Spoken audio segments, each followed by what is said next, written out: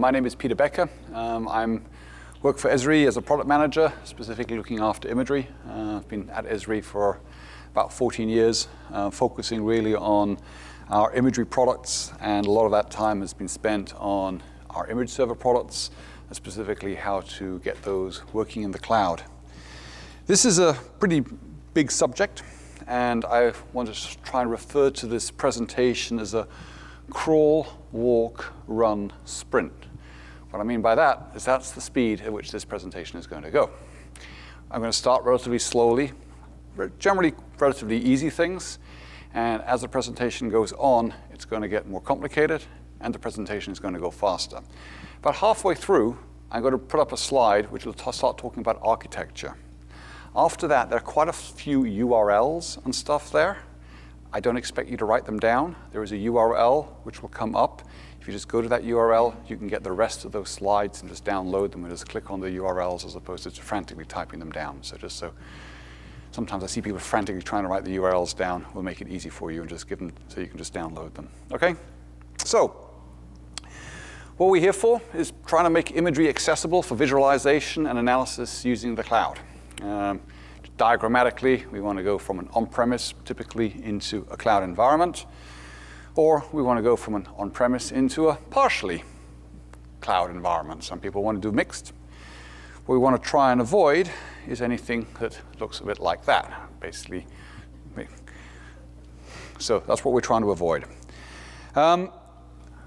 What you have to realize also is that the concept of just taking what you have in an enterprise and uploading into a cloud and repeating what you do on an enterprise is not going to work. The cloud is very different, and you have to realize that there are things that need to be changed when you try and move into cloud environments.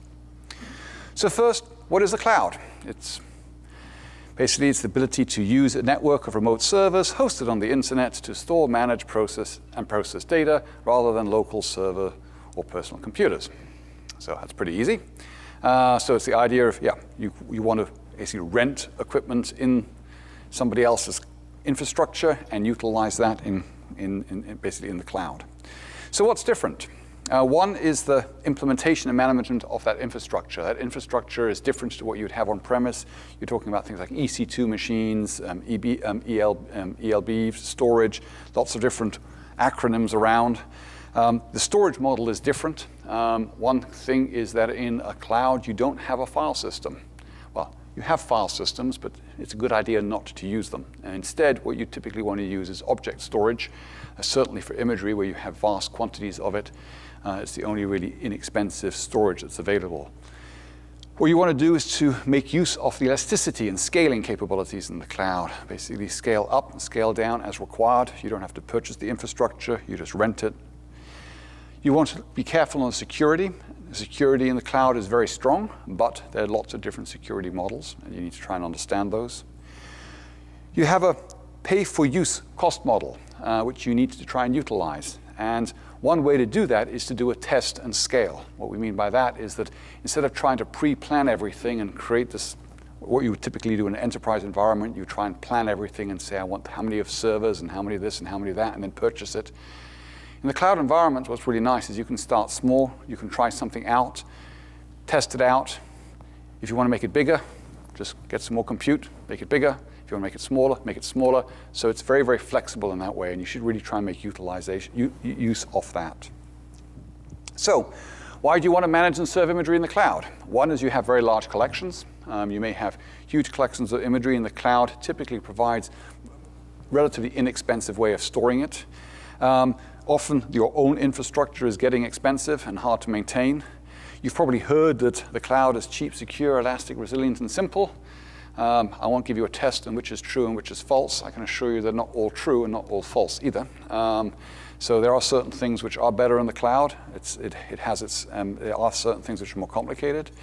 Or your organization may be going cloud first. We're seeing that a lot of organizations are realizing that they prefer to put everything straight into the cloud as opposed to doing it themselves. From an infrastructure perspective, there are lots of options. ArcGIS Online is a cloud. It's a SaaS offering, and I'll be going a little bit into that. And currently, you can really take or upload into the cloud tile cache and serve that back, either as base maps or as elevation data. We also directly support AWS and Azure, but you can also implement ArcGIS on other clouds as well, although AWS and Azure are certainly the easiest because we provide a lot of tools in both those environments. Quickly stepping back and looking at imagery, and when we look at the actual complete platform within ArcGIS, we break it down into 5 components. There is the management of the imagery, and that's really what this is going to be about. How do we manage imagery and how do we disseminate it and make it accessible to users? You also have to realize that there are other parts of the ArcGIS imagery platform related to, for example, map production, which is the creation of products from that imagery. From satellite, aerial, or drone imagery, you may want to create digital terrain models and orthophotos. That's what those tools are what you use for that. There is the analysis, which is the extraction of imagery. That might be in a desktop environment, but you may be wanting to use a cloud environment and use, for example, Image Server to do automated feature extraction or run deep learning against imagery. The visualization exploitation is really about utilizing that imagery and the information that you've extracted from that imagery into applications that provide informative or provide interfaces that give users allow them to make decisions based on appropriate information. And then there's the whole aspect of the content. The content may be content that you get from ArcGIS Online. It may be content that you get from a number of partners, or it may be content that you actually have within your organization. So today we're really focusing on the management component of it. And from an ArcGIS imagery perspective, there are a lot of capabilities to work within all sorts of different imagery and image type data. When we talk about imagery, we're very loose in the word imagery. We actually mean anything which is gridded, rasters. We even actually refer to LiDAR data as imagery, although it's not really officially imagery, but it's all managed and handled a very similar way. So you may have different sensor platforms, you may have imagery from different satellites or drones, or you may have categorical data or scientific data. This data may be optical, it may be thermal, it could be radar. You have different modalities. Is it multispectral, panchromatic? It may be complex radar data. It may have different levels, which is really the level of processing that is available from the vendor of the data, and sometimes is referred to as a product. And that refers to the pixels and the metadata associated with it. And you may get the data in all sorts of different formats, from TIFF, NITF, NetCDF. There are a whole range of different formats, and some formats are better than, or better in the cloud than others. And we'll come back to that later.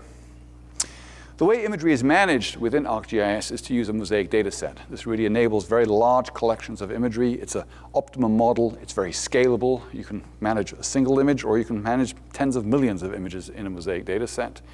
It's defined either in a file geodatabase or an enterprise geodatabase.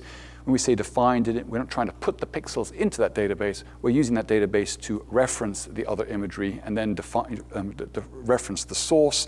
We maintain the meta information in that database. We also define the processing of how to transform the pixels from what's stored on disk into a product.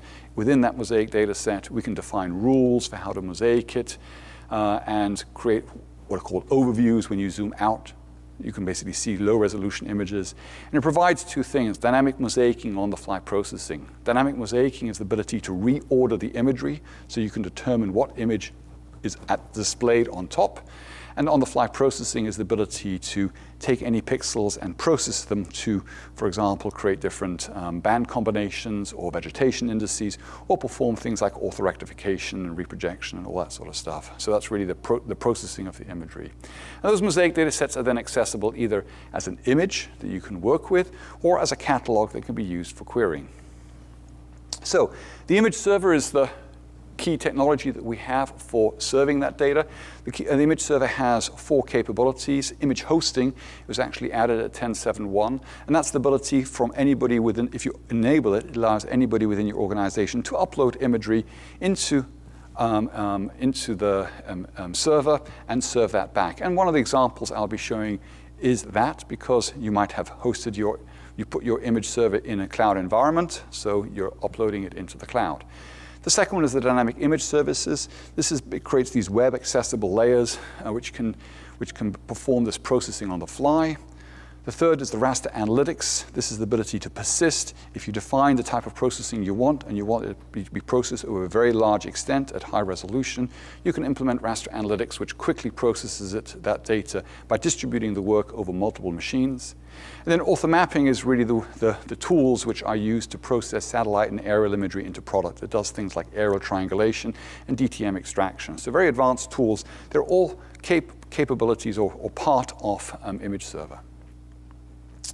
Just quickly, what we mean by raster analytics is really the ability to take various data sets and then from various clients, make requests, and those requests can then be distributed over multiple machines. This is very useful to use in cloud environments where you can say, I want to have 100 cores or 200 cores or 2 cores, and you can scale it up, and yet actually the system will distribute that work over the available cores within the cluster to execute work very, very quickly. And this is now able to actually process and perform tasks that were previously had to be done in literally supercomputers, can actually be done in raster analytics, because we've incorporated a lot of very advanced algorithms to perform not only what are called local functions, but also what are called global functions. Hydrology is an example of that. So let's have a look. If we want to implement a complete imagery solution, what are the components that we need to think of? One is the storage. Basically, how you're going to store the original imagery that you received, and also maybe the optimized. Maybe I'll talk later about optimizing imagery and the reasons why you want to do it. You may store it in the same place. You may decide you want to store the source data locally, and you may want to store the optimized imagery in the cloud environment. You have to determine where you're going to do the management. Are you going to do the management of the data locally, or you want to do it in the cloud? You have the option very often of generating tile cache. I'll come back to why you want to do that. And that, again, can be done in different places. You can serve that tile cache, either on enterprise or on the cloud. You can serve the dynamic image services. This is the ability sort of to quickly work with the imagery and do on-the-fly processing. You can perform the analytics. And then you have to also consider the access control, which typically by that I mean, are you accessing it through ArcGIS Online, or do you want to access the data through your own ArcGIS Enterprise portal? So where should each one of these processes be performed, either on-premise or on the cloud? So you have choices at where you want to do it, but one thing you need to ensure is that wherever you do the storage and the processing, they better be close together. Don't have any ideas that you can put the storage in the cloud and do your processing on-premise and it's going to work. It will work, but it'll be miserably slow. You really want to make sure the processing needs to go to wherever the data is stored. So where you store the data is actually important because your processing really needs to be there, otherwise you're doing a lot of data transfer. So what we want to do is to actually look at these different options. As in storage, you can store it in a file system or in object storage. That's available. A file system exists in the cloud. I've marked it as pink because it's something I'd rather suggest you don't do. Similar object storage does exist on premise, but typically you wouldn't bother. You'd use a cloud storage for that. Similar for the image management, you can have various options. You could actually use ArcGIS Pro, which is the primary tool for managing data, but I'll show you how you can use the web portal to manage data, or you may automate it. Realize that everything that we're showing you here and talking about is stuff that Esri actually does itself. If you know about the Landsat services or Sentinel services or World Elevation services, those are services with petabytes of data which are made accessible to you as image services. We use exactly the same workflows that I'm showing you here to manage our own data. Okay?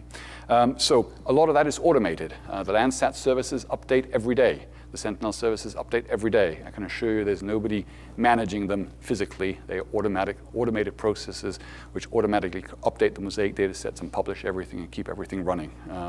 So automation is something you want to look into. Serving tile cache. You could do it well, from online, obviously it has to be in the cloud, but if it's on-premise, using ArcGIS Enterprise, you could implement that on the cloud or on-premise. Similar for the dynamic image services, you can actually use Enterprise with image server or just standalone image server, and we'll be coming back to that. And then you have to do the analysis and author mapping. A lot of people actually do it directly in Pro, but you obviously can scale that up with ArcGIS Enterprise and image server. And then the actual portal I'd mentioned before, there's a choice there. So there are a lot of options here, and what I'm going to do is I'm going to basically identify 4 best practices. Okay, so these are, we recommend, you've got lots of options. I think mathematically they're like 224 or something options there. I'm just going to basically focus on 4, which I consider the best practices. So let's work on the first one. The first one is to manage locally and then cache to ArcGIS Online. And it's amazing how many, for a lot of people, that's really all they're looking for. A lot of organizations have a collection of imagery that an organization has collected for them. And really all they're looking for is to have a background map that they can put in online and serve to their users as a background. You don't need to have your own server for that. All you need to do is to cache the data, upload it into ArcGIS Online, and let ArcGIS Online serve that data. So you're keeping everything in a local file system. You're using and managing Mosaic data sets. You review the data, do your quality assurance, and then you generate tile cache, hopefully in ArcGIS Pro 2.4, and then you package it using what's called a TPKX, and that package is then uploaded into ArcGIS Online and published to ArcGIS Online. Cost-wise, it's about 1.2 credits a gigabyte a month. Very roughly, you can see the figures there. It is actually very inexpensive to serve imagery that way. And these base maps or these tile caches are accessible as base maps in really all your applications, as well as it also supports elevation data, which can be used as in scenes. The advantage of this, it's very simple and it's very inexpensive. There's no server to install, and you have your data in the cloud. The disadvantages, you need to pre-process all the data, so you have to pre-process it, and what you're getting really is only a 3-band RGB or elevation data back. It's not really usable for any types of analysis. It's not totally true because actually some of the deep learning algorithms can actually use this tile cache as an input, but you're very, very much limited in your analysis capabilities, and you certainly can't do this dynamic mosaicing, reordering, or querying the data. But for a lot of users, this is a very suitable way of doing it. There are a number of caching tools. I suggest strongly you use ArcGIS Pro 2.4. A number of improvements were made in it, but there are basically tools to generate the tile cache, manage the tile cache, export the tile cache, share it, and then serve that to ArcGIS Online or ArcGIS Enterprise. Note also that tile cache, when it's created, actually can be added back into ArcGIS as a raster, and so can what we call a TPKX, which is actually a zipped or packaged version of that tile cache. As I mentioned, use 2.4. There are a number of enhancements, and that also includes the use of what's called a TPKX. Now, another way to do it is we've actually provided a custom tool. The standard tools are good. They've been developed over a number of time, but there are a lot of options in them. So what we've actually come up recently is to create a custom GP tool, which you can download from the Imagery workflows. The URL's there, but you'll find it later. And that allows you to provide 4 simple tools which allow you to create the rasters, package it, and upload it. And I'll just give you a very quick demo of how that actually works. So here I'm in ArcGIS Pro, and I have a Mosaic data set. A Mosaic data set is a data model. In this case, it's referencing a bunch of images. And if I open the attribute table, you can see the images that it references. There are a number of presentations this week about Mosaic data sets, but you can manage the data. In this case, it's just 3 images. It could be millions of images. So once you have a Mosaic data set, what you want to do is to cache it, or it could be an individual raster. Here is this tool that I was saying. You can just say create raster tile cache, and it'll ask you the input. It's just the Mosaic data set. It's going to ask you for a folder name where you actually want to put this stuff. I'm just going to put it into temp folder here, give it a name. I'm going to call it sample B. And it's going to ask for a tiling scheme. I'm going to say it's going to be the same as ArcGIS Online. And it asks me for 3 scales. What scale do I want to cache the data at? It's found out that the data is about 60 centimeters, so it's giving me that as the default. Just because we want to get this thing to run really fast, I'm just going to change that to sort of 19 meters. It's going to ask me for the minimum display. Now this is really, if I zoom out, how far should it cache, and then also the maximum display. In other words, until what resolution should it display the imagery? Remember, it's going to be cached at 19 meters, but I only want to display, even with subsampling, down to, let's say, 4.5 meters. And then I can, if you want, define an area of interest. You can define some polygons and say I only want to cache what's inside this, and you can define a parallel processing factor. You run that, and that runs pretty quick. In this case, it's going to run very quick because I'm only doing it 19 meters. So this will run through and generate the tile cache. That's done. And if I actually go back to my folder, my folder here, and do a refresh. Let's go down. You'll see that the sample B is added. I can drag and drop that in. If I turn that off, there is my, it's basically mosaic, those images together, and I have an image. It goes off when I zoom in, as I just defined, and you have the image. So that's the first step. It obviously, how fast that goes depends on how much data you have. Once you have that, what I can then do is to say package and publish. I can run that. It's going to ask me for the input tile package, which is what I just created. Sorry, the input tile cache, which is what I created, sample B. It's going to ask me for an output folder. I'm going to put it into the same temp folder to make a difference. And it's going to give a name, so sample B. I'm just going to tile package. It's going to ask me, do I want to upload it? Yes, I want to upload it to ArcGIS Online.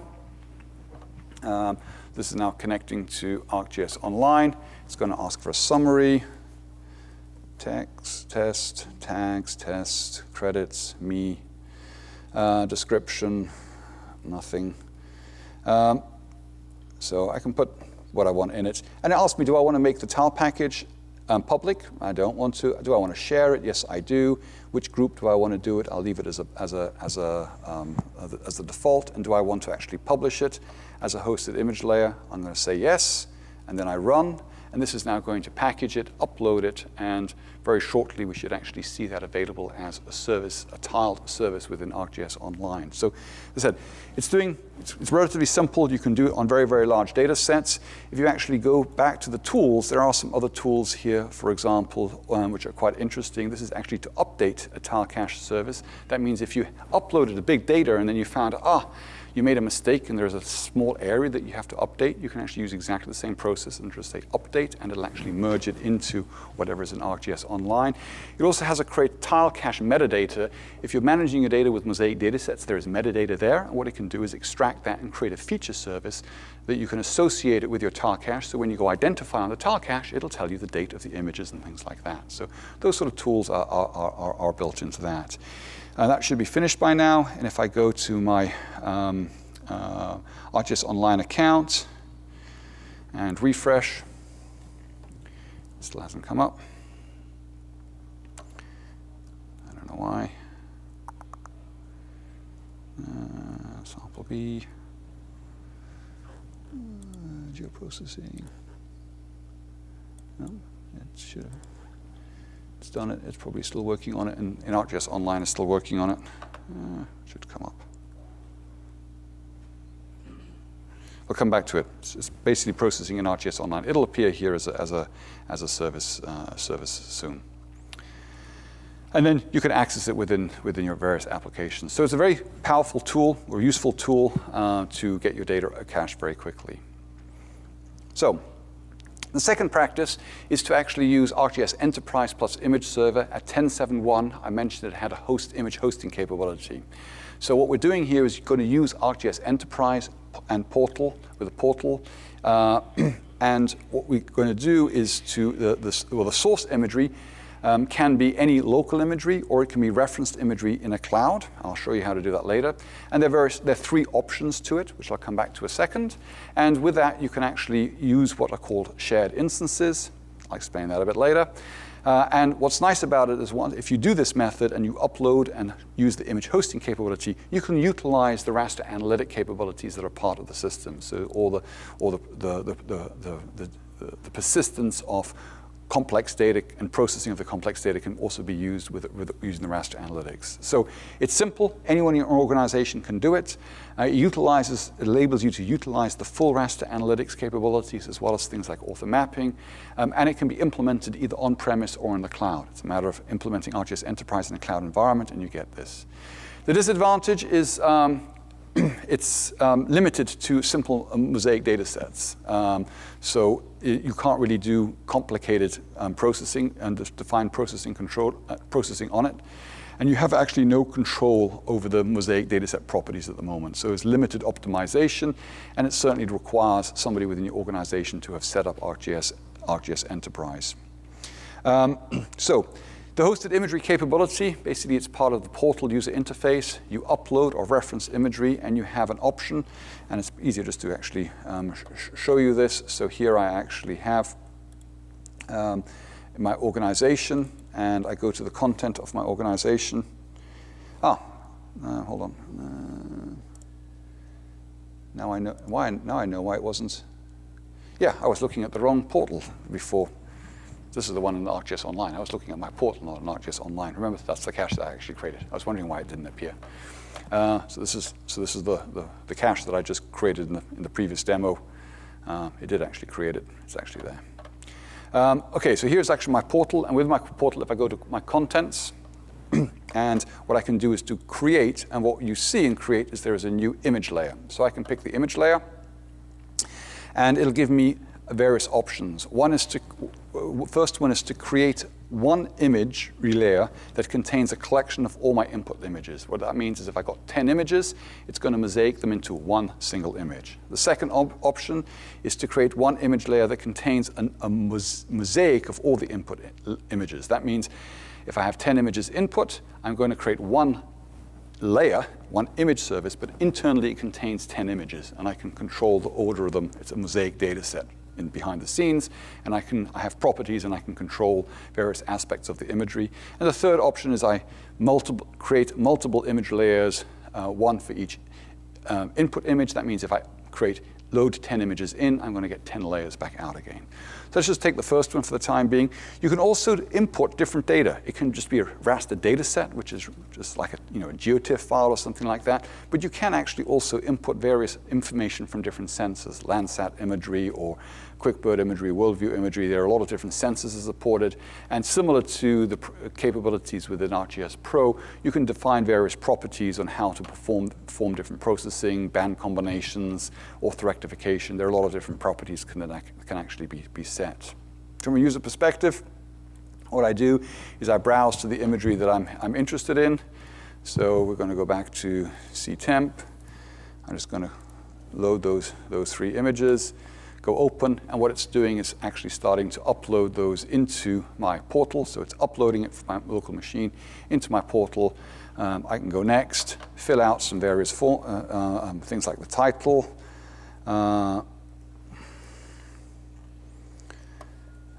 tags, summary,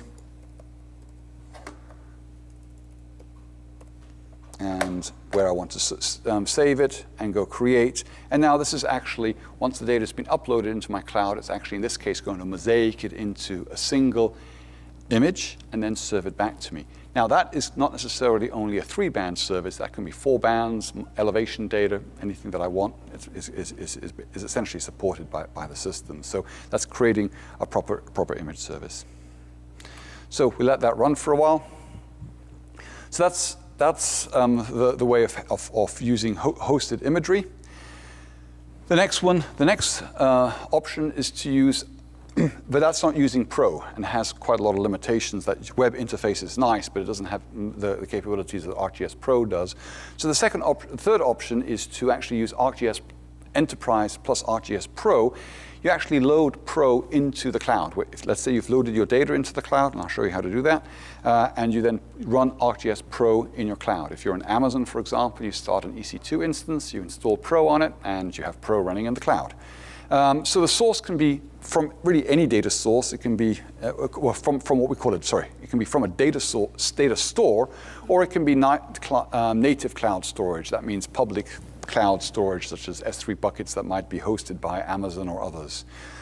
You're actually utilizing ArcGIS Pro to manage the data, to manage the imagery, and you create your mosaic data sets. You can store your mosaic data sets preferably in an enterprise geodatabase, and you can reference it using what are called an ACS, VSI or raster proxies. We'll get some more details later. And what's nice again that you can actually utilize the raster. You can utilize ArcGIS raster analytics for the distributed processing. So you have the full capabilities of the mosaic data sets in this option, and you have the full capabilities of all of raster analytics and author mapping. Disadvantages: you have to actually have a separate machine for ArcGIS Pro. That's not really a disadvantage. It's just you can do that. And again, you need DevOps to actually install all this. And what you do is you create your Mosaic data set, and then you can just use this share as web layer. And then when you do that, you have various options, and that includes whether you're going to reference the data or you want to copy the data. And if you say reference the data, then your Pro, the data is stored in accessible in Pro must be accessible by the server. If you say copy data, the data will actually be copied to the server. Obviously, you don't want to use the copy data when there's a lot of data. You're just creating a copy of everything. So that's relatively easy to do. The next option, option 4, is to just use standalone image server and ArcGIS Pro. So in this case, the first part's the same. We're going to use ArcGIS Pro to access the to manage the data, but in this case, we're not going to use the full of ArcGIS Enterprise. We're just going to use the image server. We're going to install image server on its own. And again, we store the data typically in an enterprise geodatabase.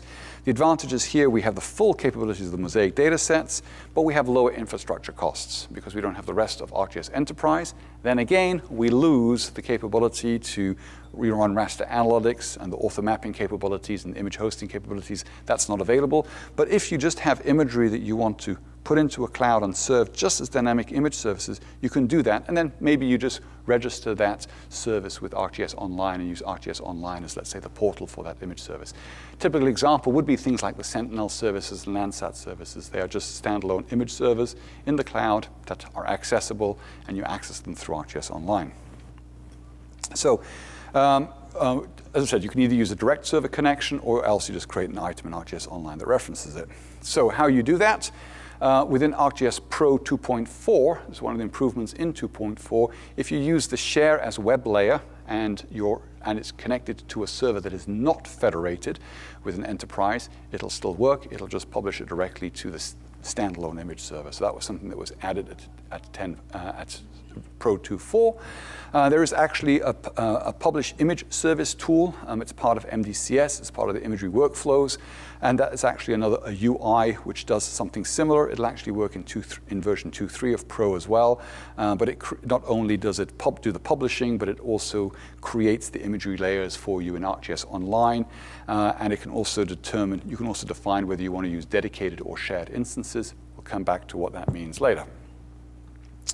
So there's not much of a demo for that. There's a GP tool. I mean, literally in Pro, what I would do is I'd run it. Here's the tool. And there's some things you fill in, you go publish, and it publishes your Mosaic data set.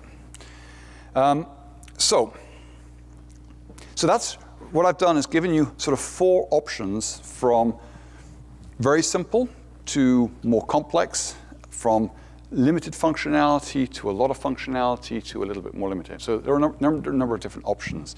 So let's go and dig into what is required to actually implement this. And this is the slides from now on.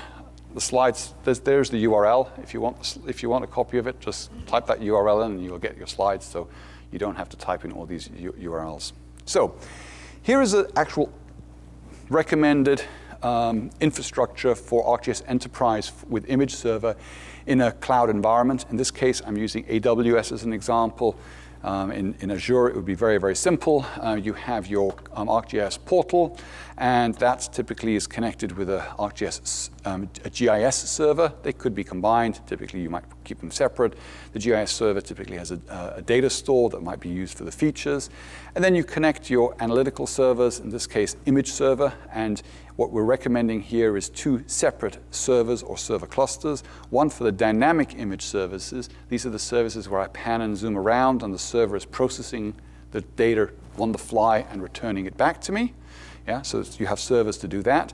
And then we recommend you keep separate the raster analytics servers. These are the servers which you're going to basically give a request to, and it's going to process and do a lot of processing, maybe over hours or minutes or something like that. That's going to consume every resource that it can get its hands on. And if you combine it with the dynamic image services, then somebody goes pan, and obviously the server is doing its work. So it's better to keep those that's why you typically keep those separate. So typically you'd have a cluster for each. You could connect, for example, notebook server, and maybe some of you have actually listened to some of the discussions about notebook server. Also very powerful and works in combination with these servers.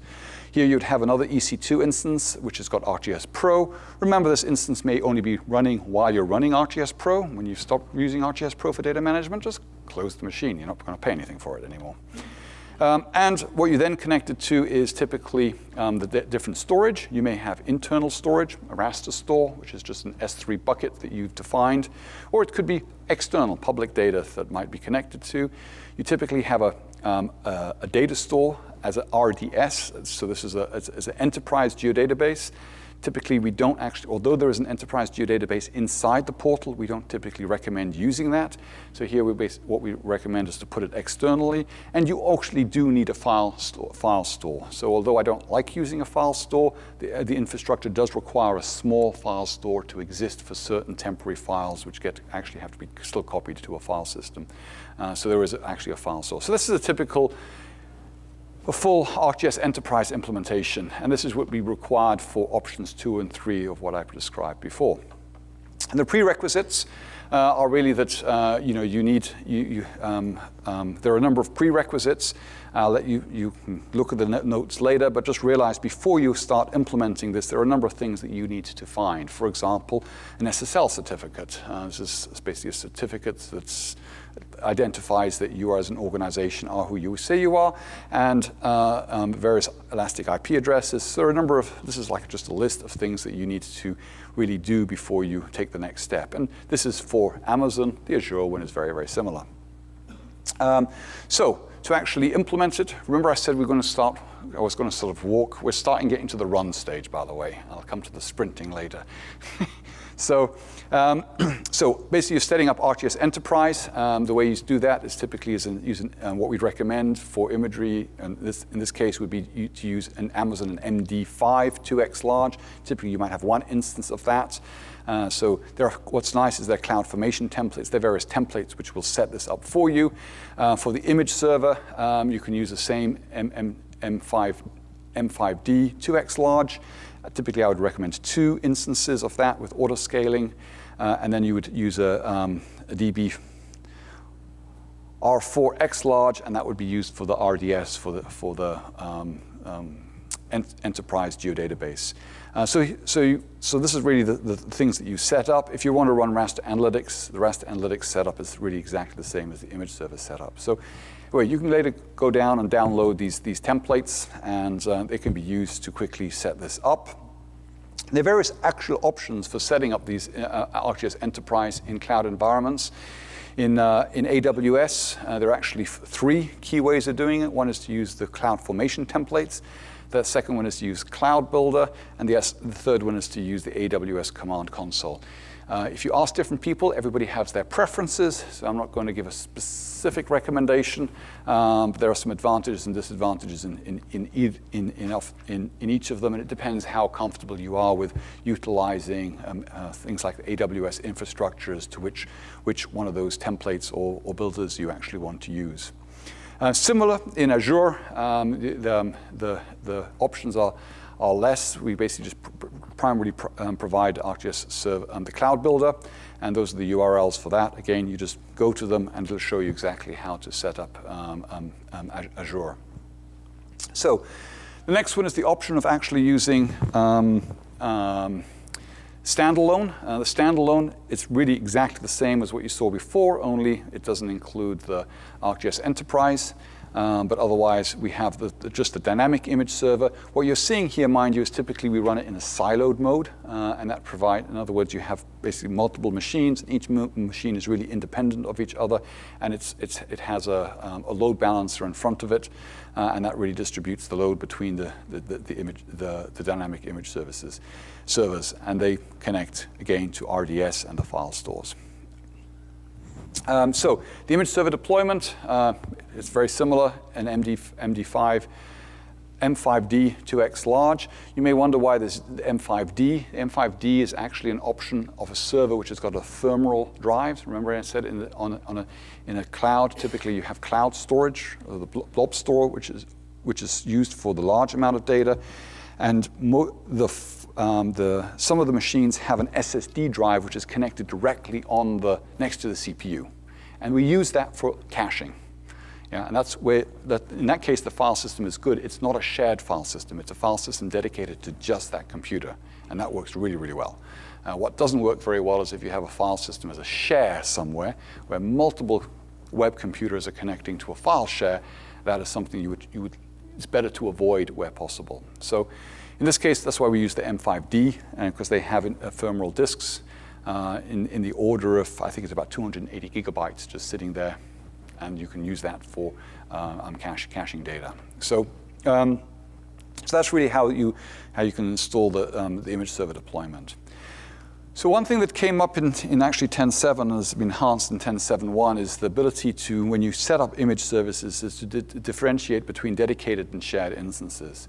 So the dedicated instance model was the one that we had before, which was really the idea that whenever you create a service, you define the minimum and maximum number of processes which are going to be dedicated just to that service. So you have a service A, and you say, oh, I'll have up to 10 processes that run on it, and when people start using it, those processes will start up and wait for requests, and when requests are there, they'll start working. The problem is you have not only one service, you have 100 services, and each one you've allocated 10 processes to, and now you have 2,000 processes running on your server. And obviously there is a scaling problem there. So the shared instances are slightly different. In the shared instance model, you actually create a pool of services. You say, okay, I'm going to create a pool of, let's say, 100 processes, what we call SOCs, or processes which are running, and that pool can be a pool for 1,000 image services. And whenever somebody makes a request, it'll actually take one of those processes from the pool and utilize that. It'll keep that in memory until it's not being used for a long time. Then it'll throw it out, and it'll be replaced by another process. So that has the advantage that it's much more scalable. We can handle thousands of services.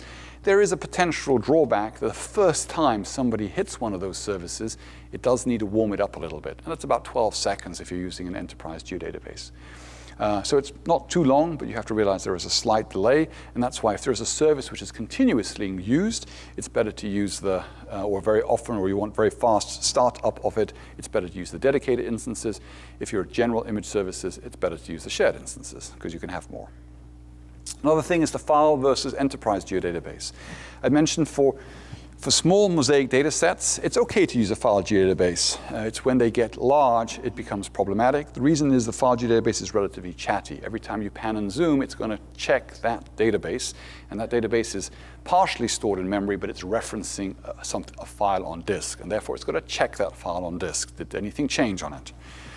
So that becomes problematic when the mosaic data sets get very large. So in the cloud environments, remember having a shared file system was, I said, not a good idea. So in the cloud, it's actually better to use an enterprise geodatabase. An RDS instance in AWS would be advantageous, or in Azure, use an SQL server. So typically, as I mentioned before, don't use the portal. Although the portal has an enterprise geodatabase, we typically don't use it for the mosaic data sets. You can use a file geodatabase on a file share, but it says it doesn't scale very well. The alternative is to actually have a file geodatabase, but copy it from the blob storage to the ephemeral disk. And this becomes very, especially when you're on the standalone image server, that's what we very often do. We just stand up, remember the siloed image servers means that as the machine stands up, you can actually say what it should do before it starts. And one thing you can do is put your mosaic data set, zip it up, put it into a storage, and then as the server stands up, it just copies it from the storage onto the ephemeral, really fast disk that's right next to the CPU, copies it there, and then starts up that server. It takes maybe a couple of minutes for that server to start up, but it means that it actually has a number of advantages, because then you can actually use very effectively use the file geodatabase. So cloud storage options. As I said, there's a file systems. File storage is the concept of using SMB. This is your typical C:// file system. It's not cloud native. It's okay for small data sets. It's okay for caching. Really what you want to utilize for the large imagery is the object storage. It's much more inexpensive. It provides shared access. That means multiple machines can access the same object storage. It's REST-based. It basically works with HTTP type requests. It's nearly unlimited in size. I mean, object storage can go to many petabytes in size. You have higher latency, mind you. If I make a request to an object storage, it might take 40 milliseconds for that request to return. 40 milliseconds doesn't sound very much, but when we're talking about accessing thousands of images and each one has a 40 millisecond delay on it, things can delay. So it has a high latency, but it does have high throughput. And that's why, because of that latency, this is why we actually do this caching that I'll talk a little bit about later, about how to actually improve that performance to reduce the latency in it. So the optimum is actually to use cloud storage to store the massive volumes of data, but then actually cache the data using cache the data that's accessed on the ephemeral disks. Because very often in imagery, you go back. Somebody pans, they pan.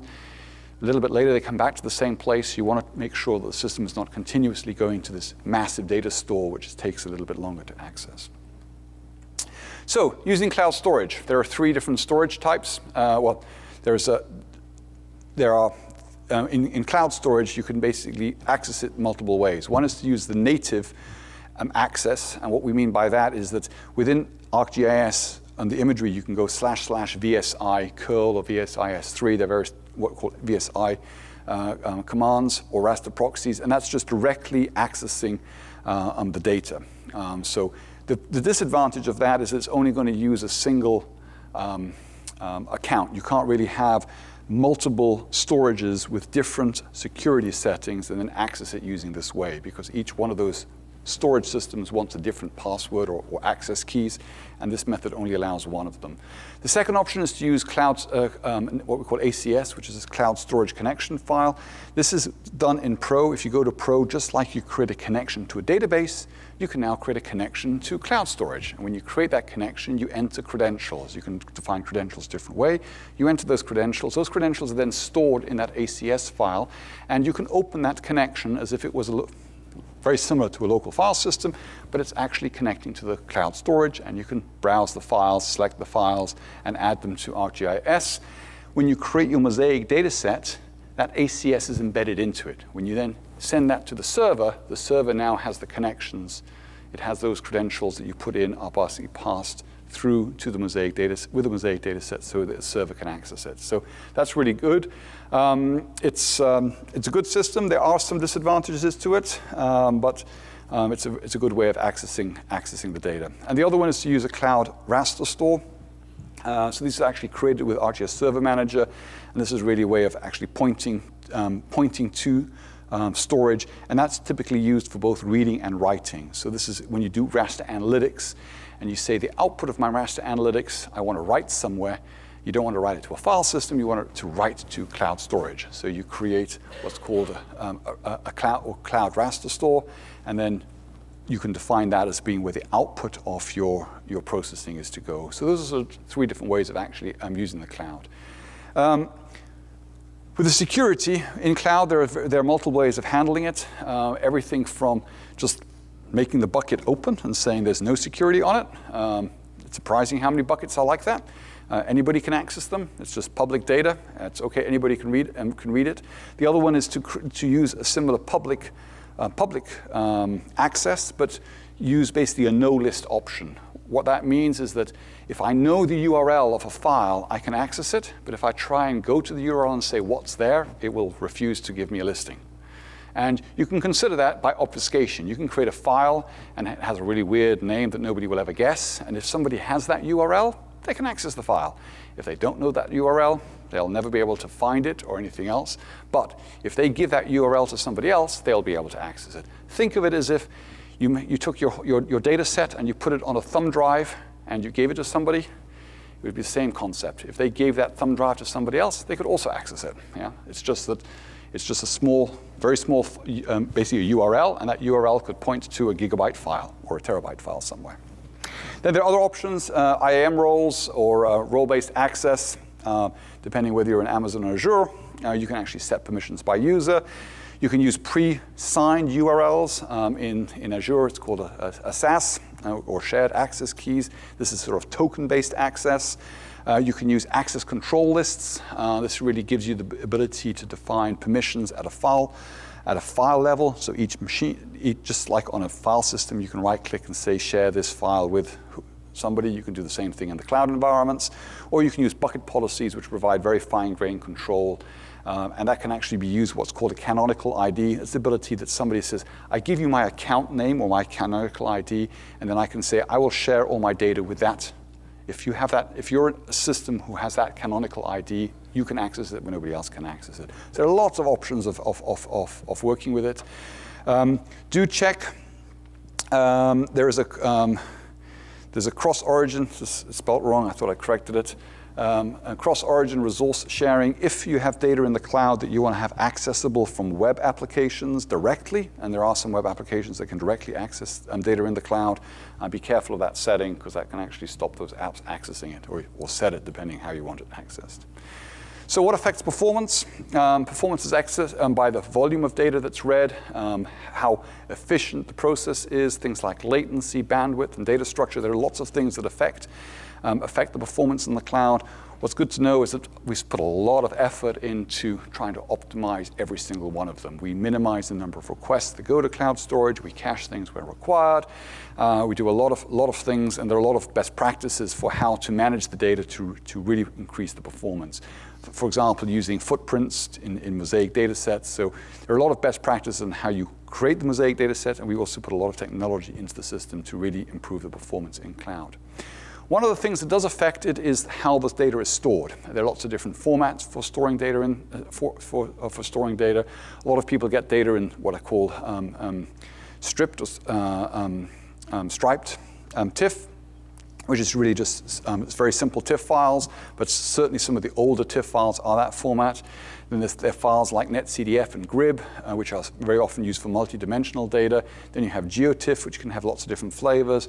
You have something called COG, Cloud Optimized Geotiff, and then there's MRF and CRF. These are all different formats, and each of them have advantages and disadvantages. So it is important to make sure you have the data structured correctly, because it can have a massive effect on the performance. If you have a badly structured file, it takes a lot of requests to read it, and that will slow it down. So it puts a load. So you can do that it's better to optimize the imagery, and you can do that prior to uploading the imagery to the cloud, or as part of the uploading process. And that's actually done with something called optimized rasters. I'll come back to that. This is just a quick overview of file formats and why they have an effect. So this is what I call the striped TIFF. It's just one pixel after the other. Typically, you might have metadata about the file somewhere. This is typically very slow to access.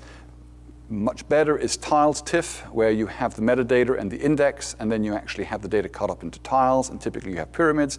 That means if you zoom into an area, the system only has to read some of the data as opposed to the whole strip. COG is really exactly the same as tiled geotiff, only the pyramids are moved to the front. That's really the only difference in COG. What you don't want to do is to use formats such as netcdf or HDF and grib. These typically spread the data and the metadata around the file, so to read it, you've got to do a lot of reads to find out the bit of the file you want. So again, from a format, COG this is going back what Cloud Optimized Geotiff is. Another option is MRF. MRF is very similar. It's only we actually split the files up. The splitting of the files can have some advantage in cloud because of the way that caching is performed within any environment. Actually having them as separate files means the systems can cache those little files which are more frequently accessed than the large files. So that's an optimization that can be done. Also, there is a format called CRF. That's used internally when you run raster analytics and you write a file out. That is actually written using CRF because it allows multiple processes to write simultaneously to a single virtual image. Yeah, if you had one big TIFF file and had 100 processes and they say write 100 processes to one TIFF file, ain't going to happen. So CRF is actually a way in which we can actually internally break the data into multiple what we call bundles, and then multiple processes can read that bundle. There's also a transposed option. This is actually for multi-dimensional data. What it actually does is it takes that image and sort of twists us on the side, and that allows us to very quickly go through temporal data or the time scale of data. A little thing on compression. There are various compressions, typically lossy, lossless, lossy, and controlled lossy. There's a table there which we actually released as a paper recently, which gives you some idea of the differences in performance and compressions. They're not significantly necessarily different. Some of the formats are certainly better. As an optimization look, we've found to be the best compression. It's very fast to compress and very fast to decompress. So you'll see us utilizing Lurk quite extensively. From an image conversion perspective, there are various ways that you can take your imagery and convert it to optimize it. Using export is one way, copy raster. The other one is to use optimized rasters. Optimized rasters is a tool that we provide. It's available in GitHub. It's actually just an open source tool that utilizes GDAL behind the scenes, but it really simplifies the process of optimizing the data. You can literally point to a folder of data on your disk, or you can point to a folder in the cloud, and you can define where it's supposed to go, and you define what template you want to use, and it'll actually go and do all the conversion in parallel, the optimization, uploading, everything is handled for you, and it can run on Windows and Linux. It actually also works in things like Lambda, which is sort of serverless compute on the cloud if you really want to scale it up. So if you're converting lots of data, do have a look at optimized rasters. Getting data to the cloud, so you have data, obviously you can upload it file by file. That is one way to do it, using, for example, the portal. There are third-party tools like Cloudberry.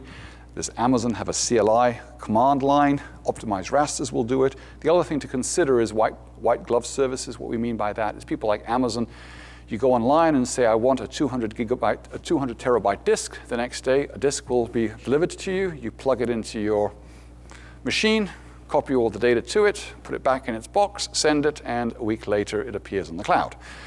It's a very inexpensive and quick way of getting large volumes of data into the cloud if you want it. So just consider that as you're moving to the larger data sets. They actually even have Snowbook. They have other much bigger versions of this as well. So how to access the imagery from the cloud? You can directly use the VSI, and so this is basically what I call the VSI. It's to use these are when you define, just like you would define a file as c:/temp something, you can actually go //VSI and access cloud data in the different types of clouds. You can use the ACS that I mentioned before that has a number of advantages of providing multiple profiles. Although it has caching, it is not necessarily quite, there's some optimization that we still have to do with it. So we still sometimes refer to using raster proxies. Raster proxies are really files which are created, they're small XML files which embed all the information about the files sitting in the cloud. When ArcGIS sees it, it goes, oh, here's a raster, and it accesses it. Under the hood, it then goes and accesses the file in the cloud, but all the meta information about the image is actually in that raster proxy. So again, it reduces the amount of requests that have to go to the cloud. So that's really what a raster proxy is. And it can be implemented in multiple ways. And so that's what a raster proxy is. So raster proxy, as I said, there is just a quick example of what it's doing.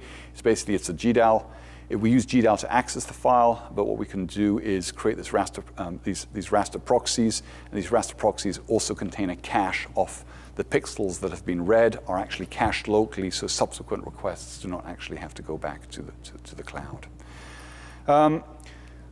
I told you, well, another thing to consider is how to reference the mosaic data sets in a raster. This, I think, is the last slide. So when you actually create a mosaic data set, a typical mosaic data set references a file. Didn't I just say at the beginning that it was not a good idea to reference a file? So how do we get around that? Well, you can use a file share. You can use the ACS. You can use the raster proxies. You can directly create the mosaic data set instead of actually adding the data by pointing it to a file. You can point it directly to the this VSI method. Or you can create raster proxies and then embed those into the Mosaic data set. What that means is that when you're managing the data by pointing it at what looks like a local file, and then what you do is you embed, there's a tool there called MD Tools, and what that will do, it'll actually take those raster proxies and put them inside the Mosaic data set. So now you have a Mosaic data set that doesn't actually reference anything, no files, it just has everything embedded into it, and you've got rid of the file system issue. So another thing to realize is a lot of this is documented. I mean, all documented. For different types of imagery workflows, I do highly recommend you go to this Imagery Workflows website. It is actually broken up into different areas such as managing imagery and analyzing imagery and exploiting imagery. And for each one of them, it then breaks it down into different things like managing elevation data, managing multispectral data. So it's broken down to really make it easier for you to really fully understand everything that you need to do to complete a task. If you wanted to work with elevation data, find the imagery workflow about elevation data. It'll explain all the best practices, and it'll have all the references to learn lessons, to the help. Everything is kept and together for you there. So do have a look at that. As I said at the beginning, this was going to get slower and was going to get faster and faster. I hope at the end it wasn't going too fast, but hopefully you have a good idea of all the things. As I said, it can go from relatively simple. If you really want the simple option, create a Mosaic data set, cache it, stick it into ArcGIS Online, you're done. Or you can go to as you scale it up bigger and bigger, it becomes obviously more and more complex. Everything is there for you, yeah. Okay, with that, we go to questions. And before I go to the questions, one more thing. Please do fill out those in the app. Go to the app. Please fill it out. Your feedback is something that we do look at. We get feedback, and we do look at it and change the presentations. And that's actually why this presentation is done this way. A lot to cover, and I was told sometimes I go too fast everywhere, so I was going to change it a little bit. So we'll see whether that worked or not. Okay, so with that, thank you very much, and we'll go for questions. Any questions? Chris, you always have a question, but go on, please. So you mentioned the COG format. Cloud optimized GeoTIFF, yeah. Is that the one that you recommended? And I actually recommend more MRF as opposed to COG. It's actually faster to write and has better compression.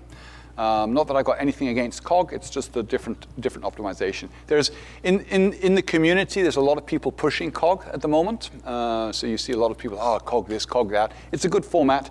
It really isn't anything more than tiled GeoTIFF, but it's good. It's just not quite as optimum. Can you use the COG format on your on-prem system? Yep, no problem. Yeah, so both those formats, MRF and COG, you can use on premises. It's actually one of the advantages of MRF is that you can, remember I talked about these raster proxies? So even on an on-premise system, very often the on-premise system has low latency, especially if you're using a SAN or something like that to store the data. And one of the things with MRF is you can actually store the data on a SAN or a slower SAN device, and the MRF file, remember I can split the files up, can be stored on a faster access device. So crawling and finding all the meta information goes really fast because everything is on a sort of very warm, hot storage, whilst the actual access to the pixels can be on the slower storage. So that's the sort of example of where MRF becomes very powerful. Yes, Amber.